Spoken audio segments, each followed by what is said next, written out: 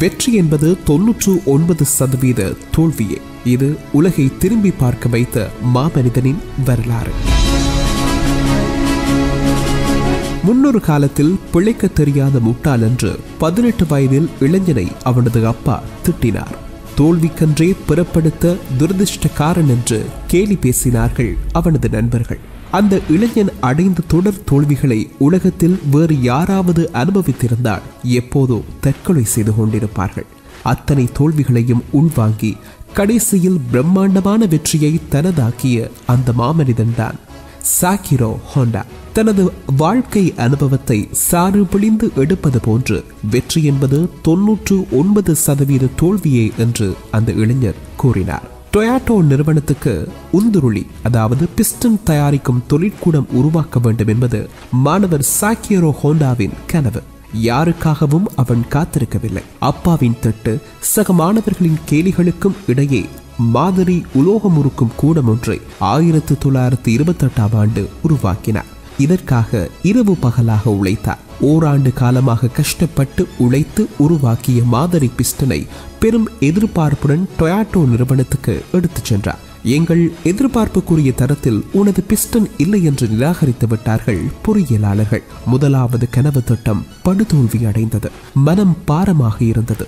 திரட்டி வைத்த முதலீடு மொத்தமும் வீணாகியது. எல்லோரும் தங்களது கேலிகளை பொழிந்தார்கள். புழுதிவாரி தூற்றுவோர் தூற்றட்டும் என்ற மனப்பக்குவத்தோடு ஹோண்டா மீண்டும் முயற்சித்தார். மேலும் பல மாதங்கள் விடாப்படியாக உழைத்து அவர் உருவாக்கிய புதிய பிஸ்டன் மாதிரியை டொயாட்டோ நிறுவனத்துக்கு எடுத்துச் சென்றார். அருமை என்று பாராட்டி டொயாட்டோ நிறுவனம் ஏற்றுக்கொண்டது. தயாரிக்கும் ஒப்பந்தம் கொடுக்கப்பட்டது. மனதுக்குள் சிறிய வெற்றி களிப்பு கொண்ட சாக்கிரோ ஹோண்டா பெரிய தொழிற்கூடம் கட்டினால்தான் அவர்கள் கேட்கும் எண்ணிக்கையிலான பிஸ்டனை தயாரிக்க முடியும். எனவே கட்டடம் கட்ட திட்டமிட்டார் ஹோண்டா. அப்போது ஜப்பான் நாடு உலக போருக்கு தயாராகி கொண்டிருந்ததால் அங்கே வரலாறு காணாத சீமேந்து தட்டுப்பாடு.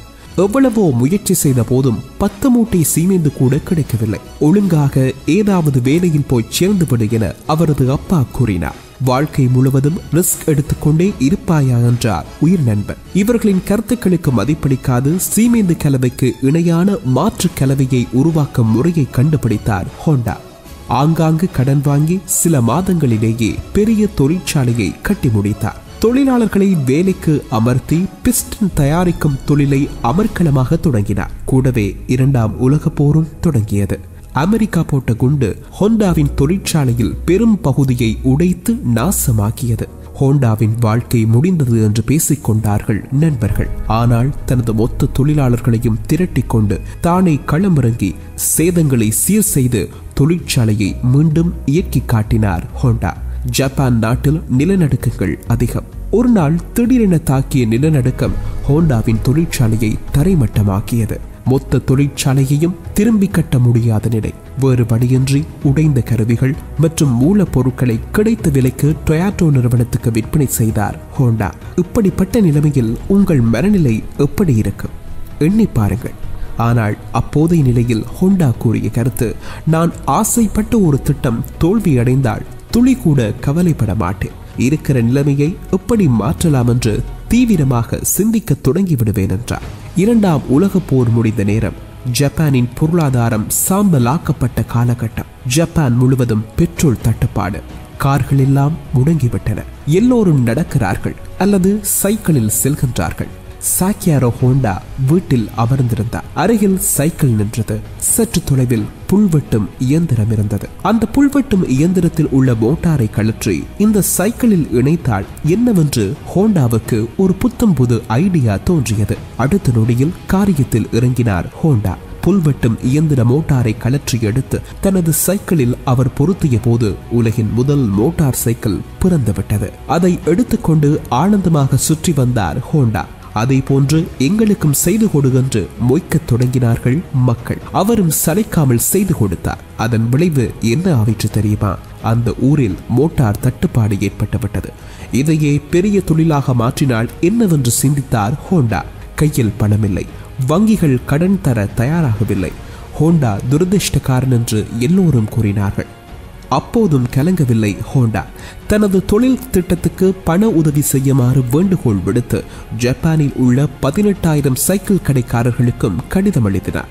முதலீடு செய்யும் சைக்கிள் கடைக்காரர்கள் மோட்டார் சைக்கிள் விநியோகஸ்தர்களாக நியமிக்கப்படுவார்கள் என உறுதியளித்தார். 5,000 சைக்கிள் கடைக்காரர்கள் முன்வந்து பண உதவி செய்தனர். ஹோண்டா மோட்டார் சைக்கிள் நிறுவனம் உதயமானது. முதலில் தயாரான மோட்டார் சைக்கிள் குறித்து விமர்சனங்கள் வந்தபோது தானே உலோகம் உருக்கும் கூடத்தில் அமர்ந்து அழகான வடிவமைப்புடன் அற்புதமான மோட்டார் சைக்கிள் வகைகளை கொண்டு வந்தார். அவமானகரமான தொடர் தோல்விகளுக்கு பின்னர் பெரும் வெற்றி பெற்றார் சாக்கிரோ ஹோண்டா. இப்போது ஹோண்டா நிறுவனம் ஆண்டுக்கு சுமார் 2 கோடி மோட்டார் வாகனங்களை தயாரிக்கிறது. ஹோண்டா கார்களுக்கு மேற்கத்திய நாடுகளிலும் பெரும் வரவேற்பு இருக்கிறது.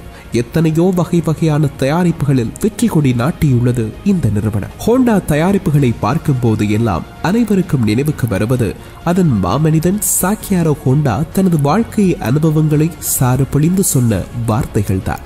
வெற்றி என்பது 99% தோல்வியே என்று.